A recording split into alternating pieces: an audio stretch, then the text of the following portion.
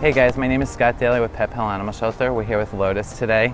Kay Sherman came out with the name Lotus, which is a flower that actually grows from the mud, which was really sweet. She's been with us for about 3 months now, doing really well. And she was brought to us, she had no hair, she had a severe infection. Dr. Mead's been treating her at our clinic, Pet Pal Affordable Vet Care, and she's been doing very, very well. I have a wonderful staff here at Pet Pal. We have about 10 people that take care of her every day, volunteers and staff. Our veterinarian, again, Dr. Mead, has been her primary caretaker as far as veterinary medicine goes.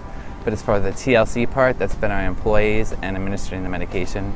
Been doing a great job with that, and as you can see from the before and now shots, she's done really, really well. She's very playful, which is much different than from the beginning. She slept, for like 2 weeks straight. The most important part was we tried to get through the infection that she had. That has now cleared up, and we have started on her skin now. And as you can see, she's doing really well. She's been on that for 2 weeks now. We're treating her for Demodex.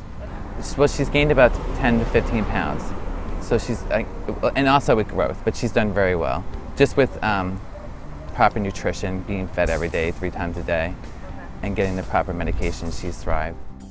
We actually started socializing her about a month ago. We started socializing her, and now we're doing it more and more every day. She's with other dogs. We've done cats, but the kitten she does very well with. A couple other kids that come into the shelter she's been hanging out with. They're doing very good. Even the bird Quincy at the shelter. We're trying to do everything we can to make sure that she stays happy, healthy, and not too excitable, and makes a good house pet. She's a wonderful dog, and she's thriving right now at Pet Pal Animal Shelter.